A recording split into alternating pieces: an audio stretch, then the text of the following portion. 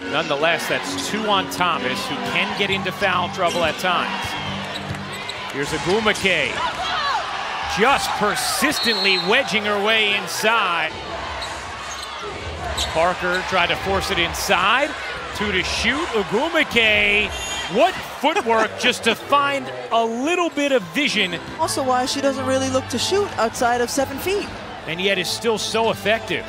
Here's Tuck barreling in. What a rejection from Nneka Ogwumike. Was the run you over. That was the run you over for sure. Nneka Ogwumike playing outstanding defense here in this third and leads Sydney Weiss perfectly for 2.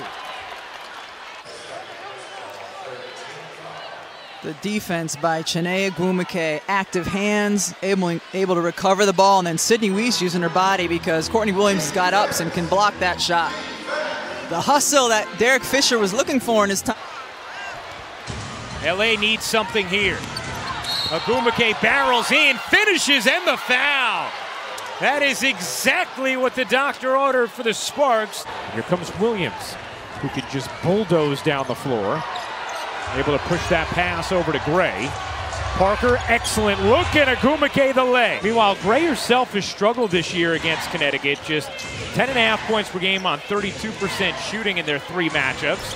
As Parker on her first field goal attempt of the game. Yeah, I mean, it's incredible. She shot under 50% from the line this season. She's at 61% in her career. As Parker rattles in a 3. Thomas hit a shot at the end of the first quarter. Will she get one here? No. Parker with the rejection, her 3rd. And .8 to go in this second quarter.